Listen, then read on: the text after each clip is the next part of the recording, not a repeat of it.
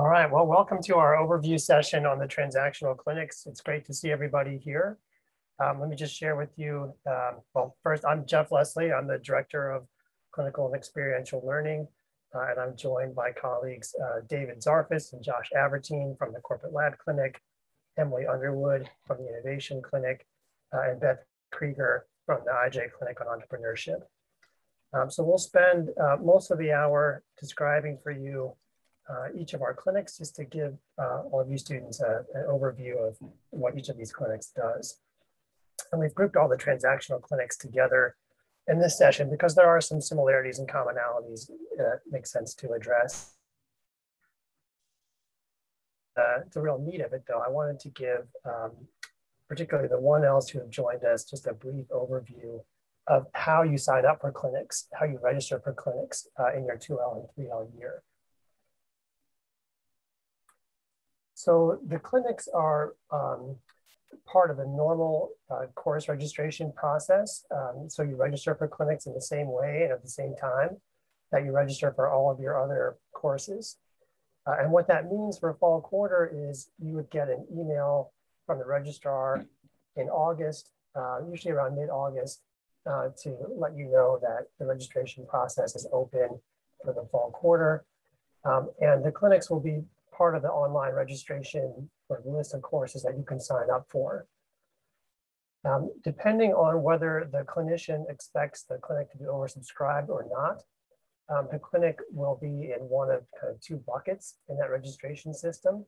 There's a bid enrollment process for classes that are limited enrollment, where we anticipate we might have more people bidding for classes than we have spots. So some clinics will be in that system. Then the majority of our clinics are in the open enrollment system, where it's basically first come, first served, and you just sign up for a slot that way. So you will be getting details from the registrar's office about how to access that portal. That's generally the process for the fall quarter. Most of the clinics open up most of their seats in the fall quarter. That's when we have the biggest influx of new students coming in to the clinic. We do also have seats that come available in winter or spring, and the process for those is the same. Usually in November, the registration portal will open up for winter quarter registration. And then sometime in February, the portal will open up for spring quarter registration. But again, most of the seats open up in fall, and that's when we see the biggest influx of students. For students who are working for us over the summer, and I see some of them in this group, those students are treated as returning students for the clinic in fall. So assuming they wish to continue in their clinical project in the fall, they don't need to, we pre-register them essentially to continue on in the clinic in fall quarter. All right, so with that introduction, I'm going to turn it over to substantive presentations from our clinicians. Each presentation will be roughly 10 minutes, which should give us time for questions at the end.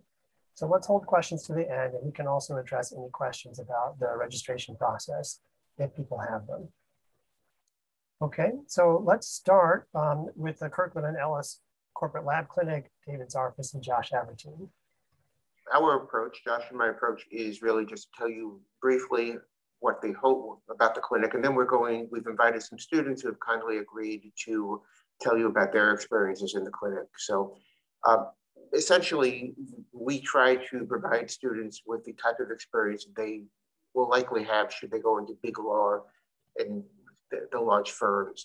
So most of our clients are Fortune 200 types of companies. We have a number of well-funded startups. We have several Pritzker-funded startups, and we work with the new venture folks at Booth in the spring quarter. So I'd say it's about 80% large companies and maybe 20% small companies, startups.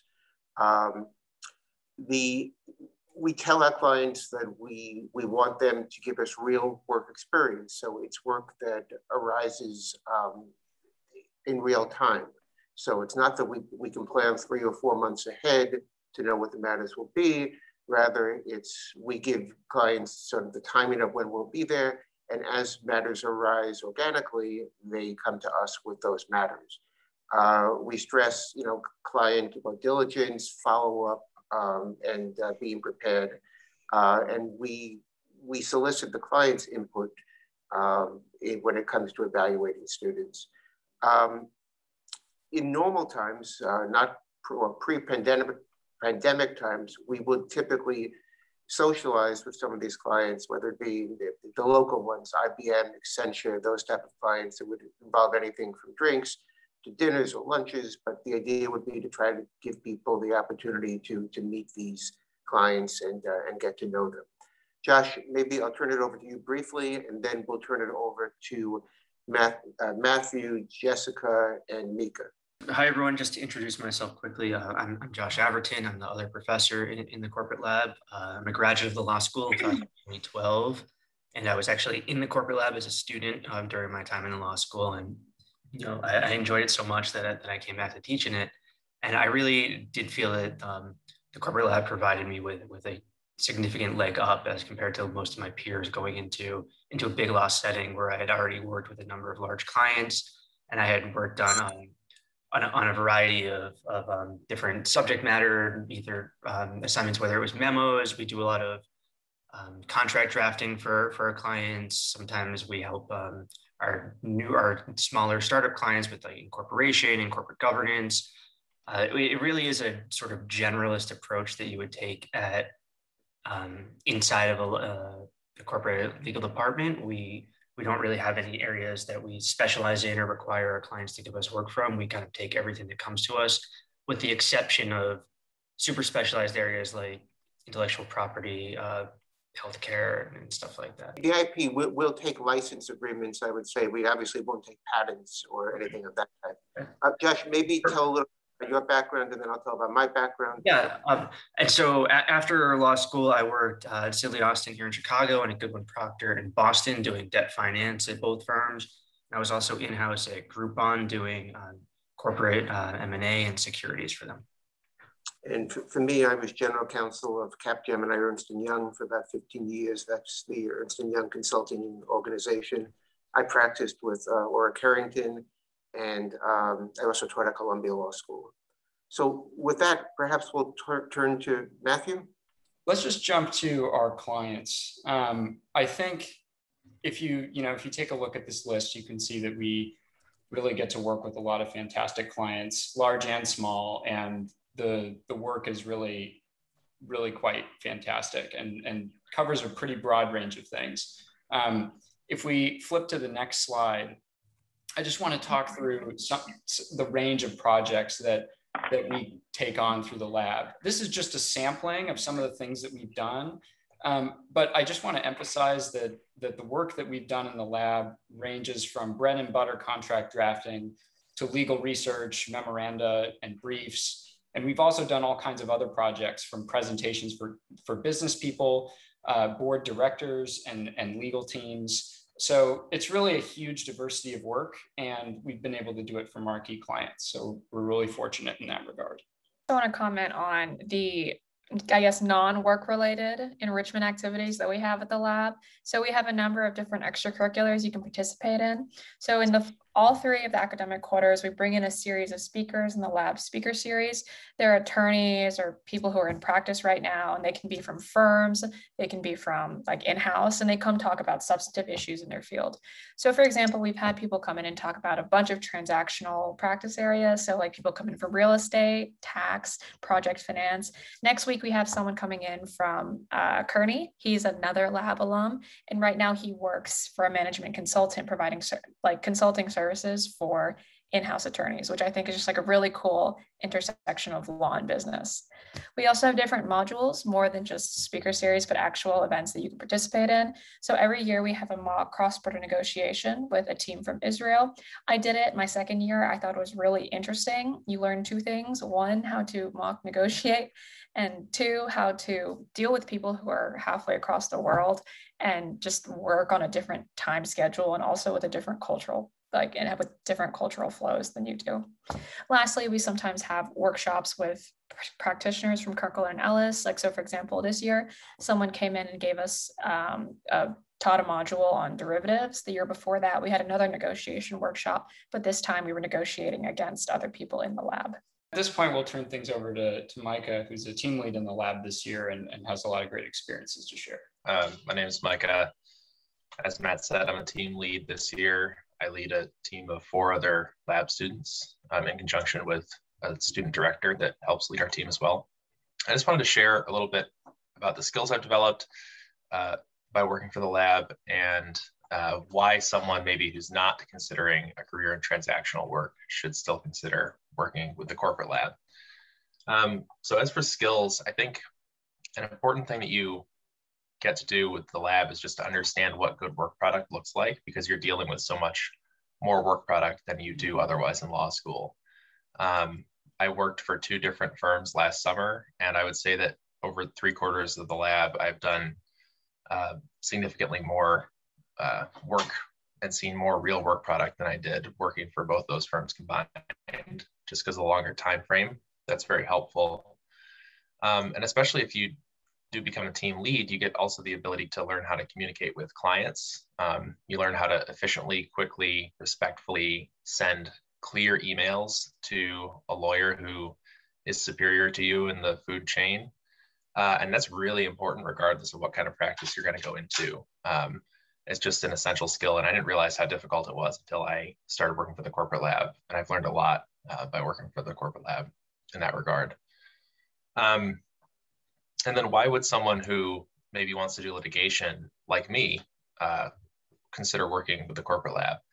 I think it's important to emphasize, as it's already been touched upon, that corporations need all kinds of different work. So it's not like we're just drafting contracts. I think, in fact, with my team, we've done a little bit more in terms of research and writing than we have with contract drafting this year, although we've certainly done both.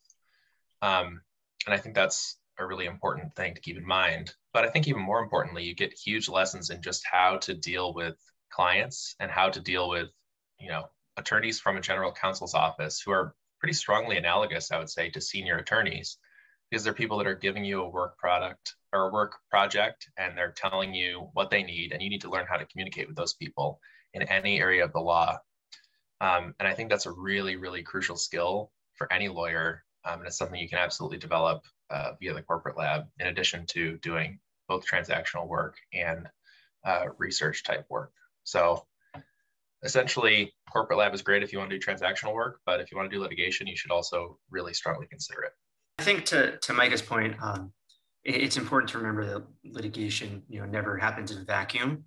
So even if you do go into litigation following law school, having exposure to the business decisions that have been made prior to litigation or the contract drafting, and familiarizing yourself with just how contracts work, how they're negotiated, it can be very helpful down the line if you do wind up in litigation to kind of have some background in all of that. And just one other thing, I know Micah mentioned teamwork. One thing that we do stress in the lab is the ability to work in teams, because we have so many clients and so many students. We group our students into teams of about 4 or 5 usually, and match them with about 3 to 5 clients, depending on who the clients are. And that way it allows all the students to get, a wide variety of experience with different size clients in different industries. And also some certain clients tend to have different focus areas in their assignments. So we like to give everyone as broad of an experience as possible. Feel free to reach out to any of us if you have any questions. Thanks to all of you for that overview of the corporate lab. And next, let's hear from Emily Underwood about the Innovation Clinic. So I'm the director of the Innovation Clinic. Great to see you all here today and nice to meet you. For those who don't know, the Innovation Clinic is a transactional and regulatory clinic, which means that we do basically all kinds of work other than litigation. And then like the corporate lab, we don't do any hard IP either, which I'll get to in a second. Now, our clients are all startups and venture capital firms. In an ideal world, all of these clients are doing something really new and innovative in their industry, But a lot of times our clients are from the University of Chicago ecosystem. They have some other connection to the University of Chicago, and we'll support them even if they are some more, common kind of product like consumer goods or something like that. And then also venture capital firms will assist them on some of the work for their portfolio companies, as well as in researching and reporting back on issues that affect the venture capital firm rather than the portfolio company itself. We are industry agnostic, so we will represent startups, whether they are in biotech, retail, food and beverage, fintech, and we have done projects in all of those, sports, pharmaceuticals, so we're kind of all over the board.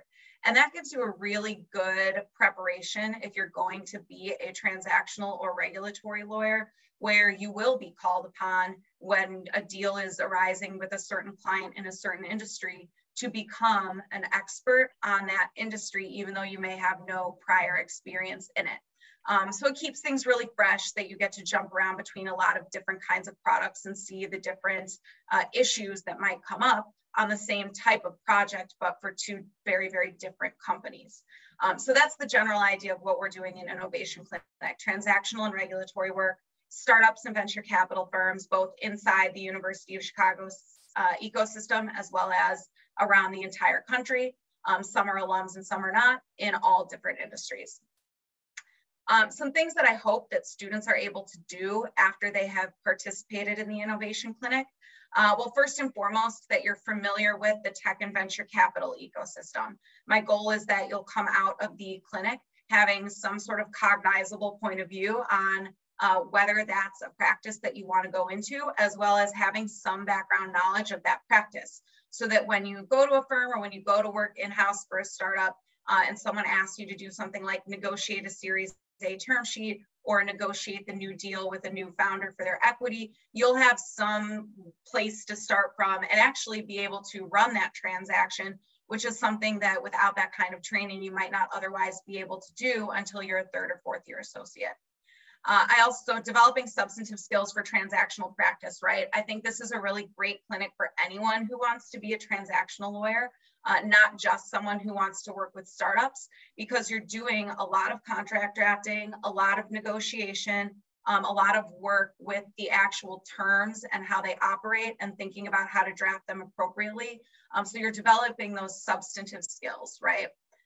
It's also a great course for students who are interested in being litigators. I have had students in the course, even though we don't do any litigation, who are totally upfront that they are planning on doing litigation when they graduate, because as a litigator, you will still need to have that understanding of how a business worked, how to understand a technology, if it's applicable to that kind of litigation. You'll still have to draft settlement agreements, so those drafting skills are really important to develop. So I think the course is equally useful for that group of students as well.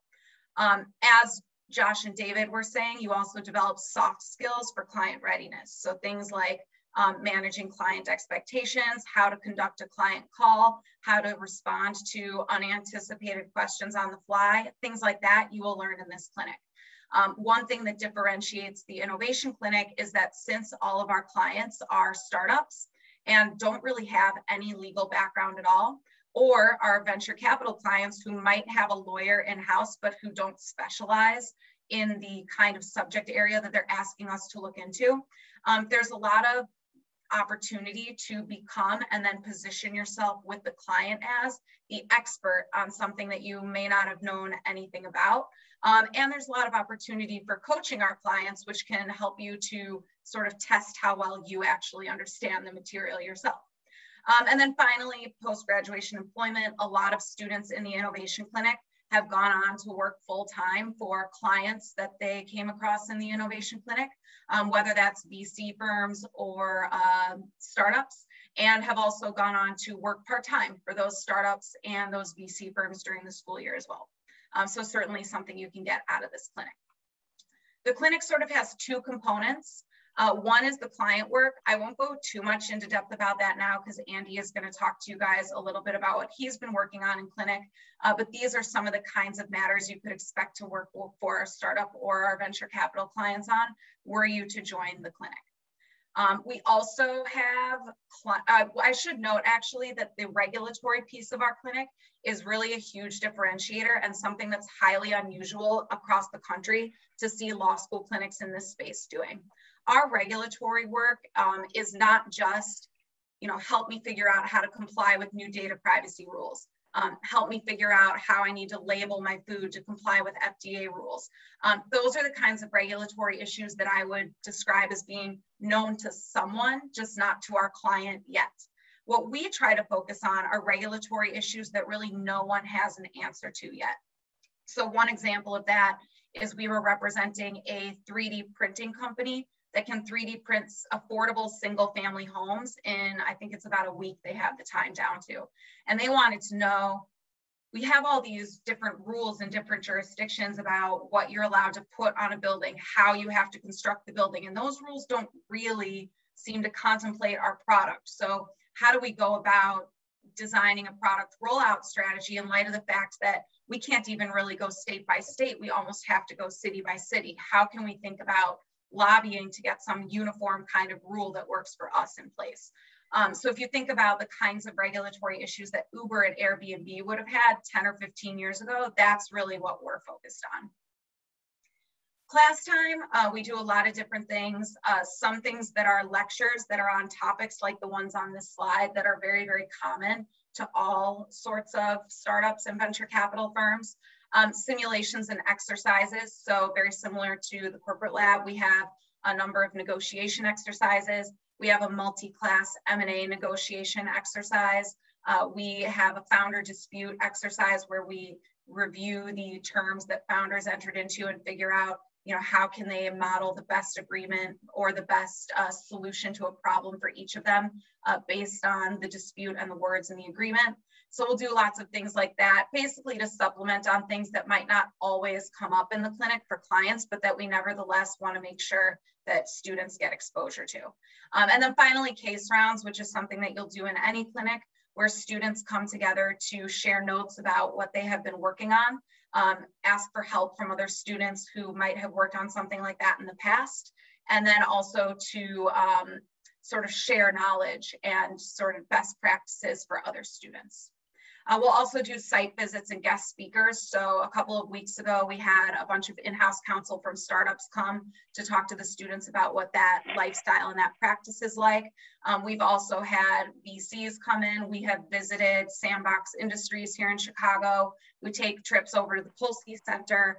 We have visited Ascent RegTech here in Chicago. So a lot of interacting with the VC and startup community here in Chicago during class time as well.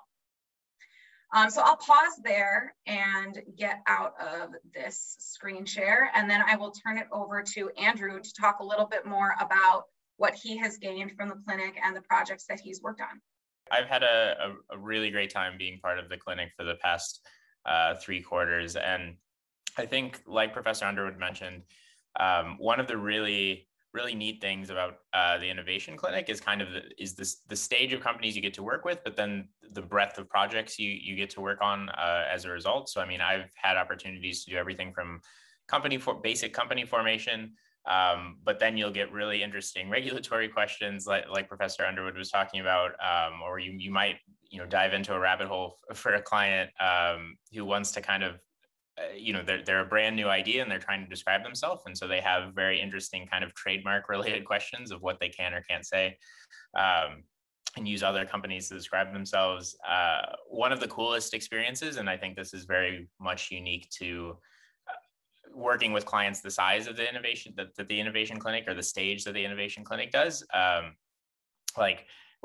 Proudest moments was I went to a client who I had worked on their terms of service and their privacy policy. And so I was on their website for something else. And then, at the bottom of the page for the first time, they have a terms of service and privacy policy. And that was my work kind of. And so getting to see that and have that kind of impact, that's really cool. I think it's really useful whether you're looking to eventually work for startups or whether you want to maybe eventually start your own company, whether you're interested in venture capital. I think the clinic gives you a good window into what those first steps as a company look like, and what the steps for a company that maybe all of the answers are in front of them because they're doing something very new. And also, Professor Underwood touched on this, but it's really great to get to be to fulfill the role of kind of expert or advisor in a way for a client who isn't maybe very legally sophisticated, and so you get to have that kind of relationship, which maybe you wouldn't be able to have with much larger clients. Yeah, I highly recommend the Innovation Clinic for anyone interested kind of in generally in those spaces. And I'll be, I know we're delaying questions to the end, but I'll be happy to take any questions anyone has when we get to questions, and anyone can feel free to also reach out to me. It's just my last name, Zeller, at UChicago. Thank you both for that overview. Next, we'll hear from Beth Kregor from the Institute for Justice Clinic on Entrepreneurship. Thanks for joining us today to learn about the variety of opportunities we've got in these amazing transactional clinics at the law school. I'm going to share my screen, give you a little overview of some of the things that we're up to. So the IJ Clinic on Entrepreneurship is I think there are three kind of main things to take away about what makes the IJ Clinics kind of special within the law school. We serve low-income entrepreneurs in the community. We provide in-depth wraparound kind of general counsel for those small businesses, oftentimes for years. We advocate for policy reform for our clients and for the community of entrepreneurs in Chicago, and we eat. Just had to throw that in, given a picture of one of our many clients over the years that makes delicious food. Gotta sample it, make sure we're spotting all the issues.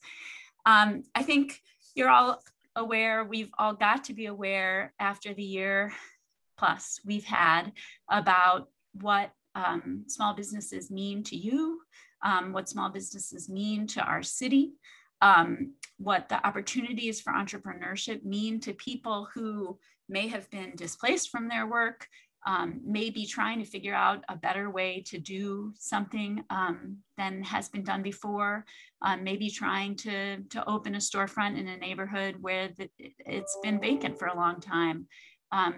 These low-income entrepreneurs that we serve are such kind of powerful, courageous, creative people. And it's really kind of an honor and a joy to work with them as they're shaping these businesses that make their dreams come true, create jobs in the community, serve customers who may never have had that kind of opportunity or service before, sometimes change an industry with a new invention or a new product that's never been seen before. So as we work with our clients over years, we get to really become their trusted advisors, their kind of go-to resources as they're figuring out kind of all of the steps along the journey. Went all the way to the end. I just wanted to introduce a couple of our clients to give you a sense of folks we work for. You see Johan's Liqueur holding up one of his shoes that he makes. Johan's learned leather work in prison, actually. And when he came home, he wanted to pursue work that would utilize his new skills. And he makes these fantastic designer leather bags and custom sneakers, and is building an amazing brand right here in Chicago. He was featured in the Smithsonian Magazine, actually, in an article about artisans. Next to him, you see Aya, who just opened Haji Healing Salon, not far from the law school, last weekend. So she just finished her first week in this new location where she'll be offering plants for sale and community acupuncture and all sorts of things. It's been an interesting go for us as her lawyers, figuring out what the law required and what her contracts needed to be and so forth for this unique mix of services and retail in this unique space that she's built out. Cut Cat's Courier is a worker-owned bicycle messenger service. They deliver food for restaurants. You can imagine they're a business that's been busier during the pandemic. Below that is a picture of Denobi Detergent, a husband and wife team who make a plant-based detergent. They won our Southside Pitch competition, which is the moment that that picture catches. And then next to them are two friends from Back of the Yards, which is a neighborhood here in Chicago named for its proximity to the old stockyards. These friends grew up in Back of the Yards, and it was only when they went off to college that they discovered how great it was to have a neighborhood coffee house. They wanted to bring that back home to the neighborhood where they grew up. They couldn't convince any of the big namers to open coffee shops there, even though they did their research and found out that the Mexican-American community in Back of the Yards actually drinks more coffee than other communities around the city. So they started their own. You can imagine all of the trademark and real estate issues, this employment issues, the tax issues that go into running a coffee shop and expanding it to become a roastery and into more locations, as well as, you know, the issues that come up in structuring the enterprise and the relationship between the owners and so on. So that's just a start, a taste of some of the legal work we do. This week alone, we've got students, you know, working with the trademark office on trademark applications and responses to the trademark office, amending operating agreements to redesign how the owners of a business vote and share the profits in their businesses. We've got people working with the city of Chicago to get businesses licensed, and writing contracts for collaborations with other businesses to design products together, and so on and so forth. It's a wide variety of work that comes up for these businesses along the way. And so students in the IJ clinic get a chance to do a wide variety of things in close contact with their clients, in close contact with their supervisors. So we go back and forth all the time. We're brainstorming together. We're figuring out the best plan of attack and going back and forth with revisions again and again to answer our clients' questions the best way possible. And then kind of lastly, I just wanted to highlight that we're also a watchdog for low-income entrepreneurs. As you can imagine, it's hard to start a business right now. And it's part of our mission to kind of clear the barriers. So we've done work to legalize push carts selling food just in the last couple of months. An ordinance that was drafted by students was passed in city council to make it easier to have a home-based business in Chicago. We're working on a bill in Springfield, also largely drafted by a student, that would make it legal to sell homemade food in more places. We wrote with a student a letter to the SBA challenging some of the rules they had for the payroll protection program that made it hard for businesses owned by someone with a criminal record to get that loan, and so on. So that's a brief overview of the kind of work we do, and I'm going to hand it off to Marina to tell you about the student experience, and she'll be followed on by Brian Pollock. I just want to start off by saying clinic has been one of the most impactful experiences at my time at UChicago. I've done 2 clinics, and one thing I particularly like about the clinic I'm currently in is that you can really have a huge impact on someone's life. You know, we are serving low-income micro businesses, small businesses in the Chicago area. And in some ways, these are the entrepreneurs who need the most assistance. These are the entrepreneurs who have really limited access to these types of resources. So it's incredible to be able to do what might seem like very simple research to you and realize what a big impact this has for a business. So, you know, I'm thinking about all of I've done work with Denobi Detergent, which again, they won Southside Pitch. They're an awesome couple making huge strides, and it's been amazing to watch their business grow. And being able to just issue spot during conversations and help them navigate their growth has been an incredible learning experience for me, but wonderful to see the impact on them as small entrepreneurs. I've also had the opportunity to just work across a ton of areas I never expected. So besides building and reviewing contracts, I've also done more work around protecting IP, and now I'm starting some trademark research. We've had some conversations with experts in labeling law. I put together this kind of intensive marketing workbook, so I was able to build off of some old consulting skills that I brought with me to law school, and give the client something really usable for them as they're navigating what their marketing will look like going forward. So, these are just a couple examples of things I've gotten to work on. I feel like clinic is just such an excellent way to prepare yourself.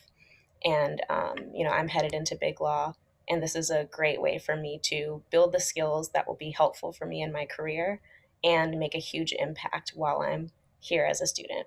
I think Marina really said it really well. I mean, for me, honestly, as somebody who came into law school very uncertain about what sort of practice areas I hope to go into after I graduate, I think the IJ Clinic has really been amazing. Like Marina said, really because of the diversity of projects that you do. I've done things, intellectual property, FDA regulations, contract drafting, import and export stuff this week. And that was all for one client.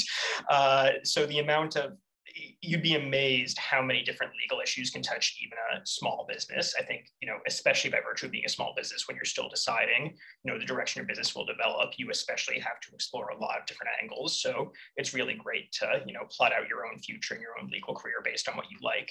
And I think also, I really loved law school, but I think it's very easy to become a little bit jaded with how kind of abstract a lot of the problems we attack, in class can seem.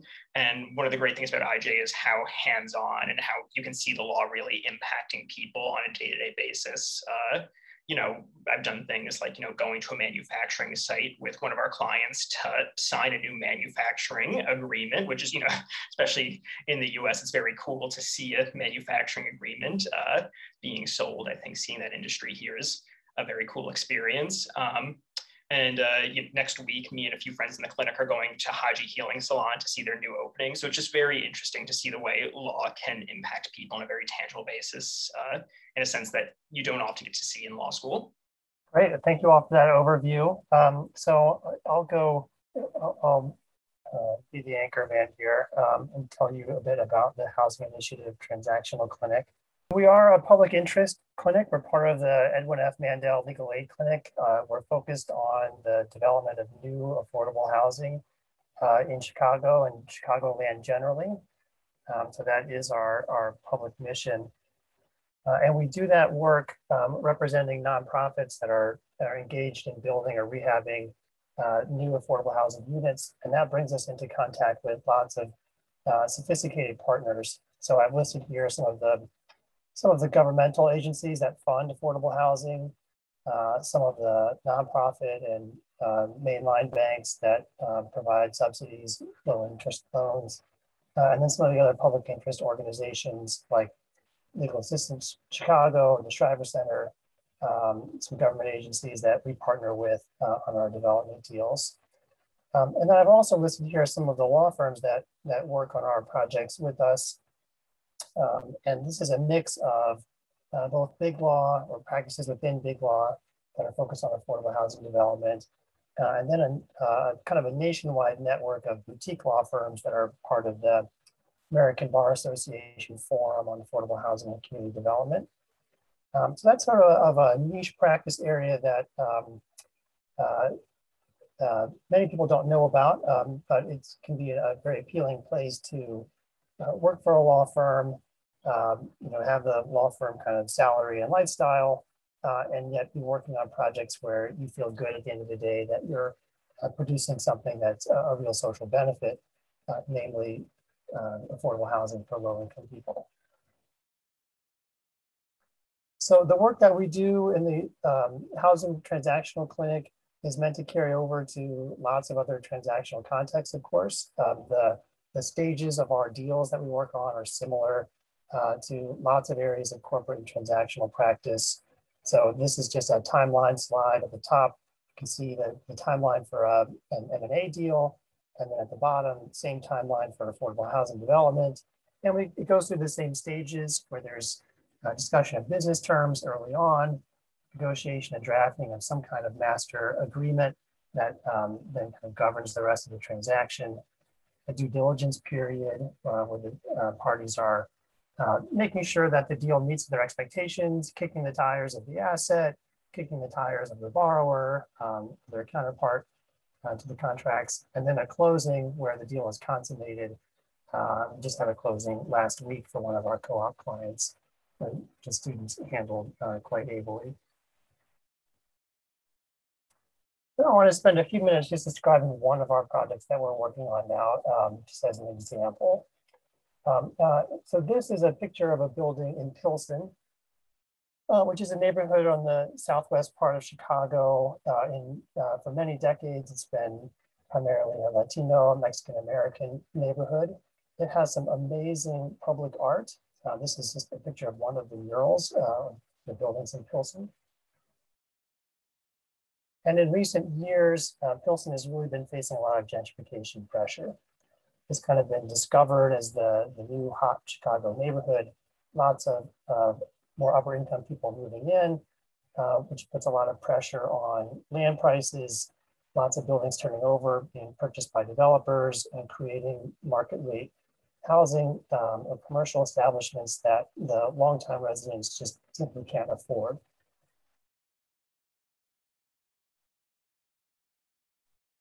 So our client kind of grew out of that anti-gentrification initiative in Pilsen. It's called the Pilsen Housing Cooperative, or PICO. As one of the founders described it to me, he said, we just got tired of crying in our beer about all the gentrification in Pilsen and how people were being displaced and moving out. So we decided to do something about it. And what they decided to do was to form limited equity housing cooperative, which is a form of home ownership where a group, in this case, a group of neighbors, longtime Pilsen residents, including a number of artists and one pretty famous muralist who did a lot of those murals in Pilsen, came together to form a nonprofit.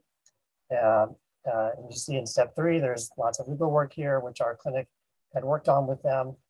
So they formed a nonprofit corporation, which is a housing cooperative. And then the nonprofit has now acquired its first building. It's working on acquiring its second building. And it's meant to be a scattered site co-op where each of the residents is a shareholder of this nonprofit. And by virtue of purchasing a share, they have the right to occupy one of the units. And because it's communally owned, they're able to restrict the resale prices of the housing so that the units won't turn over at market rate anymore, but they'll turn over at a formula rate that's designed to keep the apartment affordable for the very long term. So we formed the Pilsen Co-op. We represented them in acquiring their first multifamily building in Pilsen. Meanwhile, in other parts of the city, lots of market rate development is happening. And this project has a real impact on our PICO client. This is a luxury condominium project that's being planned about 1.5 miles away from Pilsen. So why does this affect PICO at all? Well, it turns out that the city has a program called the Affordable Requirements Ordinance, which says that if you're a developer doing a market rate project in Chicago and you're coming to the city for any form of housing assistance or development assistance rather, including any kind of zoning change, then you are required to make a contribution to the affordable housing inventory in Chicago. And that contribution can sometimes mean paying money into a fund that the city then uses to finance affordable housing developments, or it could mean building units yourself as a developer, either at your project or offsite within a certain radius, and creating affordable housing units that way. So the developer of that luxury condominium building finds themselves in what's called the Pilsen Little Village ARO pilot area, which is a particular geography that includes Pilsen, where the city wants these developers to create affordable housing. So that brings the developer to PICO to say, look, we want to partner with you build and support you in your mission of creating new affordable units in Pilsen. And we'd love it if they were owned by the co-op. We support your mission. We have a commitment that the city is requiring us to make of somewhere around $1.2 million. And we'd like to work with PICO in developing some new housing in Pilsen. So this is most welcome news, $1.2 billion, and we've been engaged with our client and with the developer in trying to decide what's the best way to use this incoming source of funds for the acquisition of PICO's next building. So PICO is under contract to buy this building already, and here are some of the structures that we're thinking about within the clinic about how to use this subsidy. One structure would be the building seller conveys the building to the developer, the luxury condo developer. That developer then rehabs the building and then transfers the building, deeds it over to PICO. Another structure could be the seller conveys the building to a limited liability company that we form in conjunction with the developer. The rehab occurs, and then the developer exits that LLC, probably by transferring its membership interest in the LLC over to PICO. So PICO will be the sole owner of that limited liability company. And then the third structure we're thinking about is PICO acquires the building and then hires the developer pursuant to basically like a turnkey developer contract, where the developer, sort of a fee for service, where the developer agrees to use their resources and expertise to rehab the property according to PICO's specs, and PICO owns the project throughout the course of that whole process. All right, so in thinking through some of these structuring options, here are some of the issues that we're working through with our client. So one is a big timing question. The development of this luxury condo building is what triggers the developer's contributions to PICO. And that project is really not on the same timeline right now as PICO's acquisition of its next building. So figuring out how we can bridge that timing gap is an issue. Second, the Affordable Requirements Ordinance is not really set up for this kind of joint venture or for this kind of rehab. And although the program provides some ability for the city to waive some of those regulatory requirements, figuring out with them what's waivable and what's not is kind of an ongoing process. Next, anytime you're doing a joint venture, you have to think about who controls that joint venture and negotiate those business terms, and who's going to control the rehab process, who makes the final decisions about when rehab is going to be taking place, who will be hiring as contractors. All of that kind of joint venture negotiation is coming to the fore. And then last, in looking at those three structures and contemplating others, we need to think about minimizing income tax, capital gains tax, and transfer tax to make sure we're creating the most efficient transactional structure that we can. All right, so it's very much a work in progress, and I bring it up because it raises lots of common themes for the transactions that we work on in the housing initiative. So there's always lots of contract drafting and review. Any one of those three structures is going to involve plenty of contract work. We're working closely with our client to resolve these business issues and then negotiating with the other side how to structure it. Oftentimes our deals are not super straightforward, and we have to make lots of decisions about what contracts to put in place, what kinds of entities do we need to form. We have multiple business objectives that the parties are trying to satisfy, and we need to come up with a deal structure that works to maximize those objectives. And then last, there's always a kind of an overlay of policy questions, right? So here we have a client who's trying to combat gentrification in Pilsen by creating housing co-ops. And how can co-ops best be situated to accomplish that mission? One of the big problems in Chicago is there's not a ready source of lending for incoming co-op membership purchasers. So there's lending available and some home buyer subsidies if you are buying a single family house, or if you are buying a condo. There really isn't anything right now for co-op purchasers, and there really needs to be.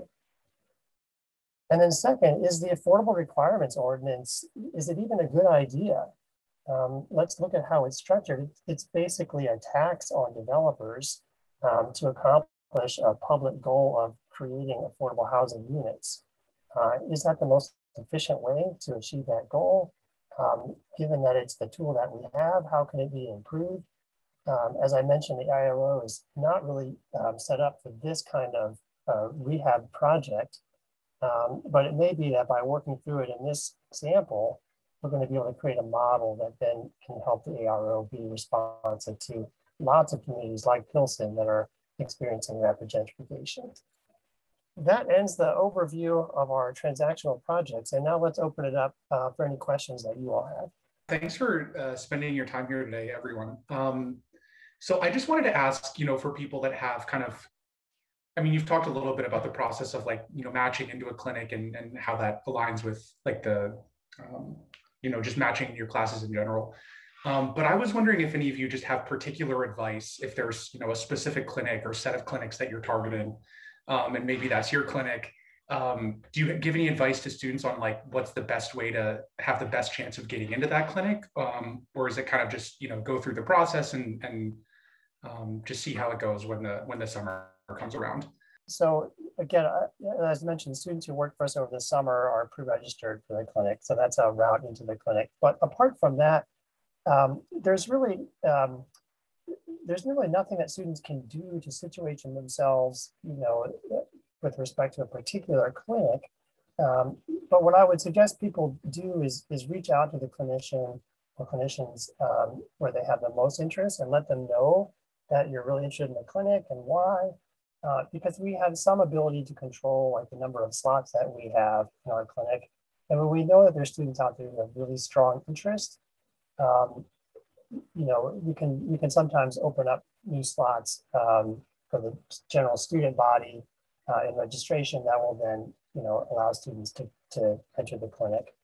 I think we've been very successful when we know that there are students who really have a strong interest in the clinic and they're persistent, and we've been really successful about getting it into the clinic that they want to take. Some clinics, I don't think any of ours fall into this category. There are some clinics that have prerequisites, I believe. So that's something to check in the information you have about courses, because that's obviously a sorting factor. But other than that, I second what Jeff said, and we can let you know kind of if there's some kind of cycle to when we're going to have open spots. We can take a look at our wait list, and if we haven't had long wait lists of people who haven't been getting into the IJ clinic. So I think we definitely work with students who were in the 1 or 2 slots in that wait list to figure out if we could get them in this quarter or the next.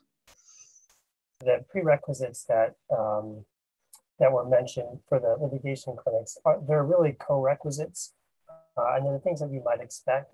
So evidence for clinics that are doing federal litigation, and then either the intensive trial practice workshop or some other trial advocacy class is highly recommended and or a co-requisite for some of the litigation clinics.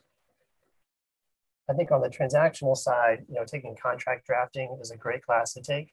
And then, of course, all kinds of business law classes at the law school, anything from corporations to tax, those can all be very valuable by way of background, but we don't require them to enter into the clinics.